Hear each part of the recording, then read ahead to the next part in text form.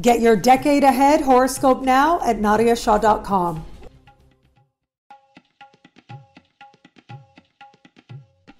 Hello, fabulous friends, fans, and superstars. Welcome to your horoscope for the week of July 14, 2019. I am your astrologer, Nadia Shaw. Thank you for being here. What an amazing week it is. We have an active and fabulous sky playing out right now.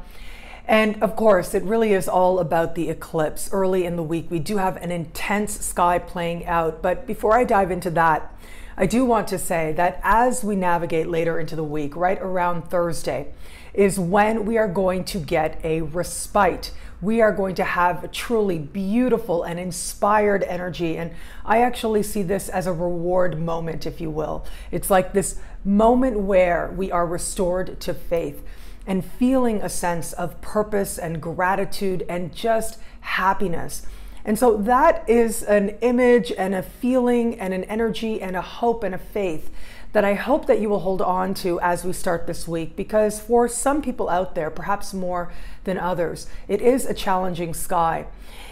As we start the week, the sun is standing across the sky from Pluto. Now that in and of itself can be an energy where we feel as if there are these very strong forces that seem to be coming from outside of us, exerting their will in a way that is encouraging us to change or to be honest, or in a way that also can feel uncomfortable. Now, this is energy that we're carrying in from last week when the sun stood across the sky from Saturn. It is going to be right around Monday or Tuesday that the crescendo, if you will, takes place, and that is the lunar eclipse in the sign of Capricorn. What makes this eclipse special is that it will be happening close in the sky with Saturn, Pluto, and the South Node. Now, this configuration will also be speaking in harmony with Neptune. That is actually incredibly encouraging because it tells me that we see what it is we can do to move ourselves in a more inspired direction. But when you look at the core energies themselves, all of these placements are connected with a feeling of fate, a feeling of sacrifice, a sense of karma as well. And all of these placements are connected to closure, closing karmic ties, ending karmic chapters, and knowing what it is that has served its karmic purpose in our lives.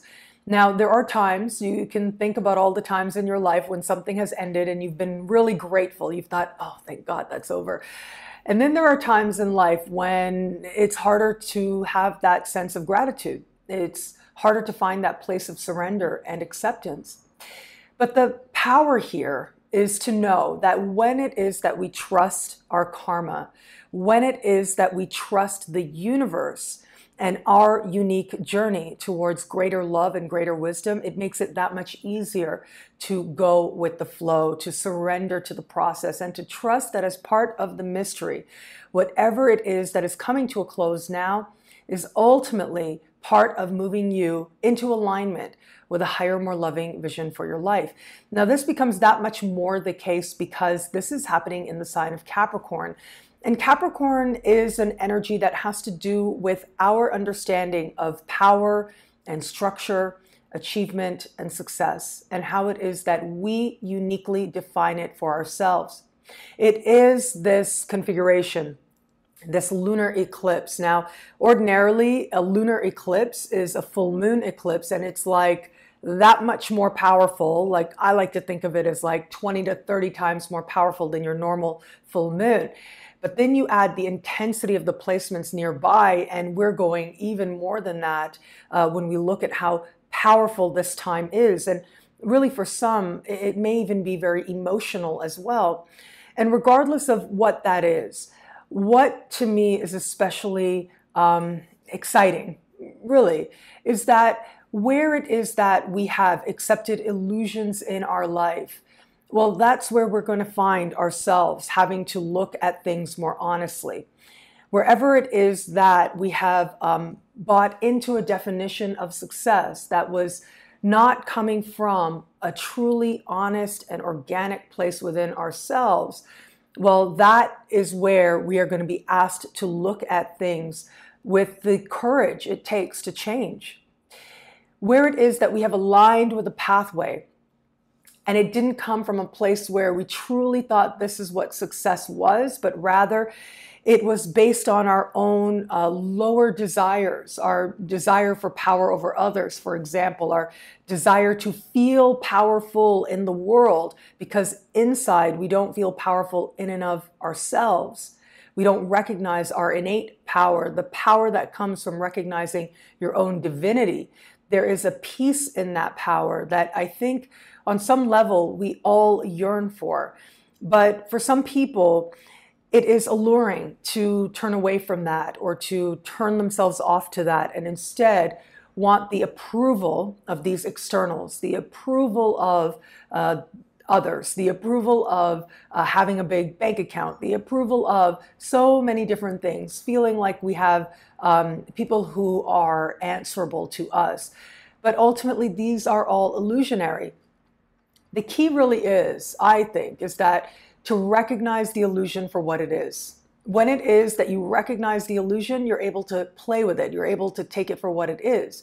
And so, of course, enjoy yourself, enjoy your life. If you feel like you would love to have all the wonderful things that life has to offer in the physical realm or otherwise, yes, be open to it. That's wonderful. And wherever it is that you feel you want to align with that, especially if it comes from that recognition that it is not about these things that validate us, but ultimately these are just things that are part of the illusion that we can play with, then enjoy yourself. That's my philosophy.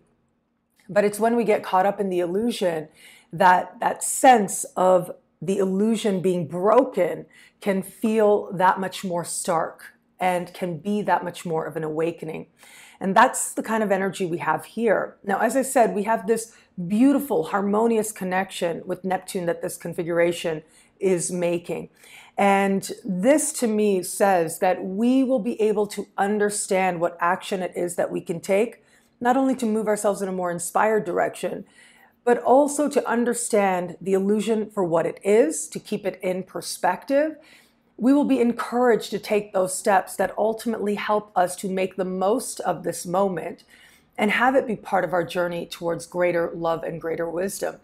But in some way, all of us, in at least one area of life, are having to look at the fact that the illusions are no longer working.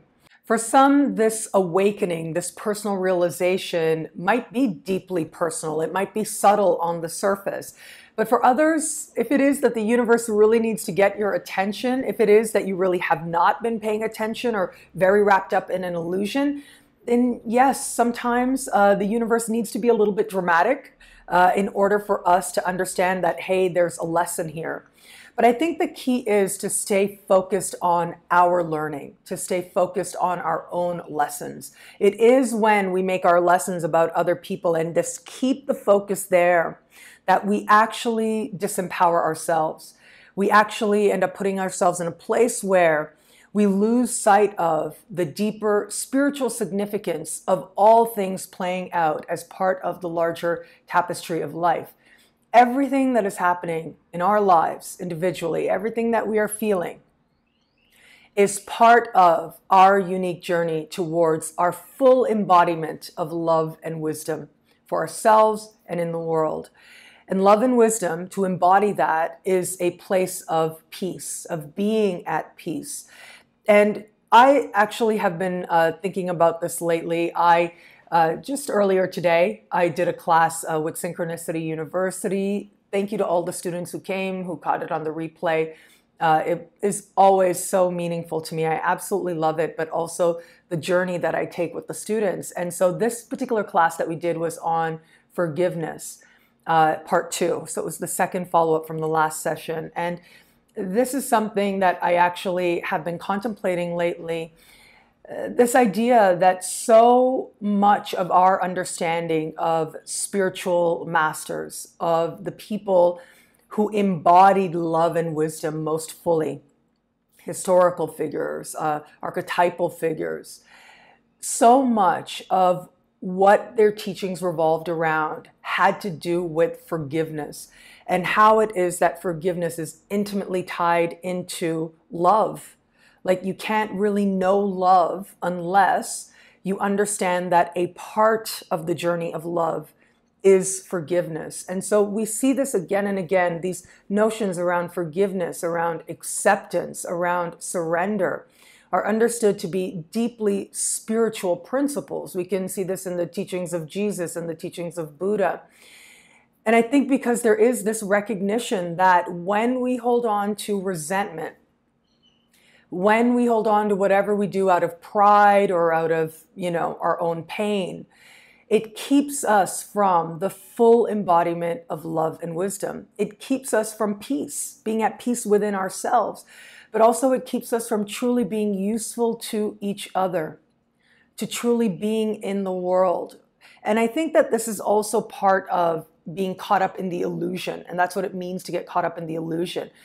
When we make our peace about someone else, when it is that we get so wrapped up in what was done to us rather than considering where it is that we can be better, considering what it is that we can do and how it is that we can move ourselves towards being at greater peace for ourselves and for others as well. Now, I'm not saying anything about being passive, right? Of course, if you feel inspired to make changes in your life, that's amazing. You should do that. If you feel inspired to make changes in the world, to be a force of love in the world, however it is that you define it, that's amazing. I celebrate that. I commend that. But there is a way to approach the world, to approach each other from a place that comes not from our wounding, that place that comes not necessarily from someone else exerting their power and authority over us, but comes from a place of the power of love. Love is actually stronger. I think that's why love is something that is celebrated so much. Like when we think about figures of fear or figures who sort of propagate this understanding that embodies Saturn, that embodies Pluto, right? And propagates this understanding of unfairness, these figures that serve as icons for ultimately an energy within us. I think that we look at that with a certain macabre. We look at that with a certain fascination, but also a certain sadness as well. It can be interesting. It can be alluring to consider that, to contemplate that, and even sometimes to be in that space. But it is love that truly inspires people. It is love that we celebrate. It is love that makes people immortal in a way that fear and false forms of power just never have or never will. We think about the people, the spiritual leaders, the masters who have come before, and the others who will come again and again and again, because ultimately these figures are icons that are us, right? They represent us, which is why we resonate with them. So much of what makes someone truly eternal and loved and celebrated is often about love, and their message of love and their embodiment of love. So now here we are. We're at a point in our own journeys, yes, but yes, culturally as well, we can consider how we may be at a point. We're having this activation of these very powerful planets, Saturn and Pluto. We've got this lunar eclipse that is bringing a lot of emotion forward and a lot of emotion to the surface. And then we've got the South Node showing us what it is that we are leaving behind, whether you want to call it leaving behind as humanity, leaving behind in our own journeys, where it is that we are collectively feeling like we want to change, that we want to redefine what power is, redefine what it is that allows us, or that we no longer want to allow, to remove our peace, to remove our connection to love. I think that this is something that we as a collective right now are exploring. And I think that this is something in our own individual journeys, in at least one area of life, this could be showing up as an invitation, asking you to contemplate a little bit more deeply where it is that perhaps you've gotten caught up in a certain illusion. Perhaps it is that we as people, it becomes easier to direct our sense of rightness or anger in a certain direction because the true root of what it is that has truly hurt us That is what is requiring our love, and that is more difficult to look at. Where is that contrast taking place for you? Well, this eclipse might show you that. It might show you something about yourself that isn't easy to look at. But we have Venus standing across the sky from Saturn under the light of the eclipse. And to me, this means that we can see that this is, or that there is, a path of love that we can choose. There is this path that involves actually engaging gentleness and kindness for ourselves and for each other. And that path may look difficult. It may look hard, but it is a choice, and we can choose that. And along with these contrasts that are happening within us, we can see how we may be the ones who are really wanting to buy into that illusion, even if it isn't serving us anymore.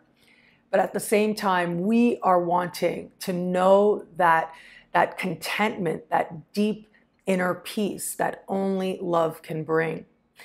And so whether it is collectively that we are seeing these two sides represented, it is ultimately within us each, within us all. It is us as individuals that is trying to find this balance right now.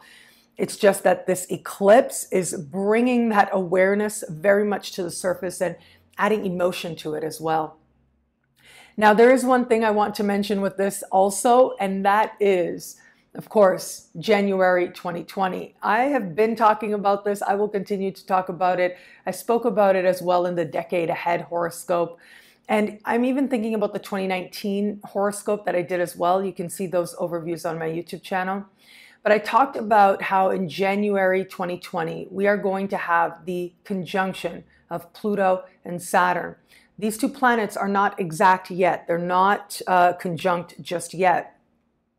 But these two planets are going to meet in the sign of Capricorn exactly, with precision, in January. It is this lunar eclipse, in a sense, that is highlighting those very issues. The South Node here is ultimately helping us to understand what changes are afoot, what is happening underneath the surface, and what it is that we are seeing, we are understanding that we don't want to have part of our journey, individually and collectively as well. 2020 is the very beginning of a 500-year cycle that will redefine power. It will be the root of a new understanding of power in the world. And so the last time that this happened, it was the Protestant Reformation and the force that that became in creating the modern world today. And so that next type of power, the root of it, the iconic moments we are going to see in the early part of 2020, well, it is now that the rumblings are happening. And so my hope is, my sincere desire, sincere hope is that we choose to understand power as rooted in love. Love for ourselves, love for each other, a genuine love that brings us peace. And we participate in that. We choose that. If we want that, we can align with that. And that in turn can encourage other people to align with that as well. To ensure that we recognize not the illusion of what power is and think that that is going to lead the way, but rather to own an authentic power that comes from being at peace with ourselves, with each other, and being a force of love within our sphere of influence. Now, I actually think that this week we're going to see the love too. It is right around Thursday that we will have a supremely harmonious alignment between Venus and Neptune. This is so beautiful, so encouraging. It is an energy of compassion and unity and love and art and wisdom. I feel like this truly is going to be a peak moment for a lot of us, where we have that challenge and that intensity of the lunar eclipse, and that will give way to a sense of connection to wisdom and purpose and understanding. Now, collectively, I think that it can be art that changes the world under this energy. And it is going to be conversations around love that are going to dominate as well. you look at the signs that these planets are in and the strength of position that they have right now, with Venus being in the sign of Cancer and with Neptune being in the sign of Pisces. Both of these planets are especially strong in these parts of the sky, in these signs. And so they're speaking with each other in supreme harmony. They're magnifying each other's energies that much more. I actually think the fact that Saturn is standing across the sky from Venus is really good, because what it's saying is we're not just going to be up in the clouds and just being carried away, or that it's just a moment that comes in and goes. But there's going to be a real understanding and a true desire to ground inspiration so that it changes our lives in practical ways. It is this configuration that I think is going to be a beautiful respite, like an exhale, if you will, where for some, it may last longer than it might for others, but for at least a moment, we'll be able to understand the wisdom that is playing out. We will glimpse that wisdom playing out. And whatever it is that we may be feeling, we will know on a soul level that perhaps these lessons are worth it, because they are moving us in a direction of greater love and greater wisdom. Now, what we also have happening as Mercury retrograde moves from the sign of Leo into the sign of Cancer right around Friday, this is the second of 3 activations of January's eclipse point.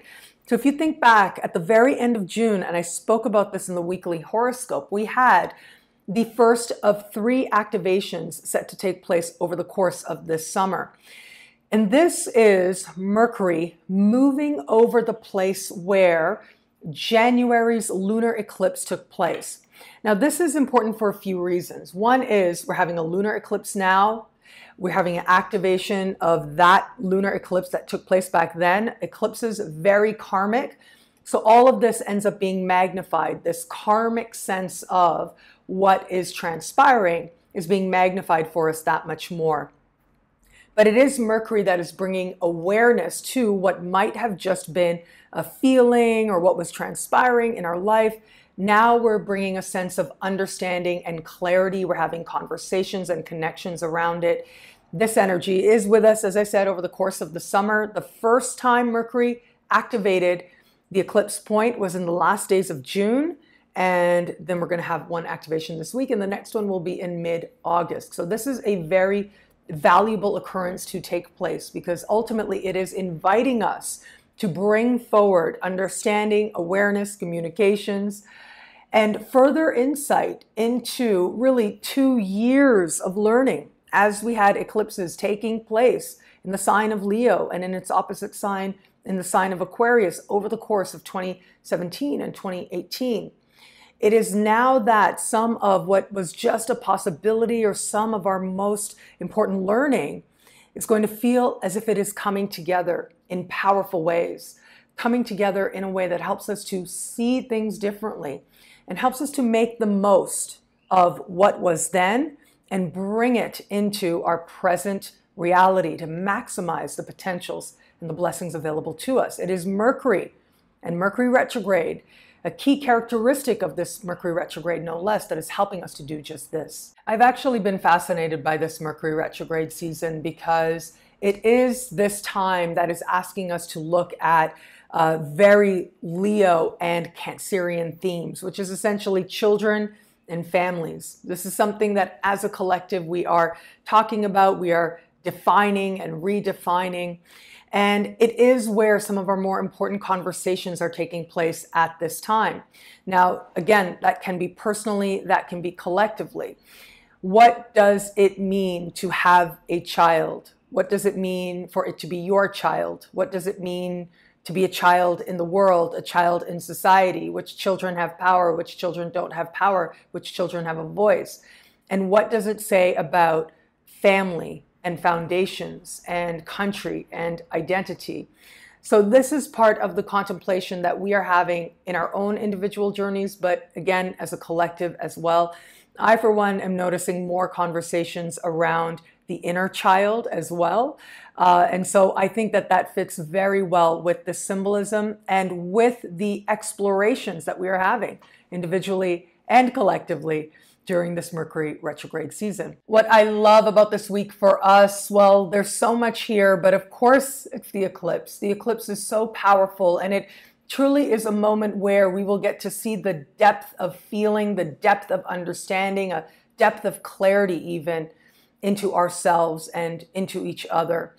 It is a time that is going to invite us to consider and to contemplate what power really is for us and to claim a more authentic source of power.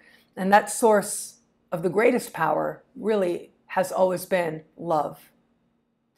Well, thank you so much for watching. What do you love about this week? What are you excited about? Let me know in the comments below. And of course, if you want to know how all this wonderful stuff this week speaks to you and your sign, log on to nadiashah.com.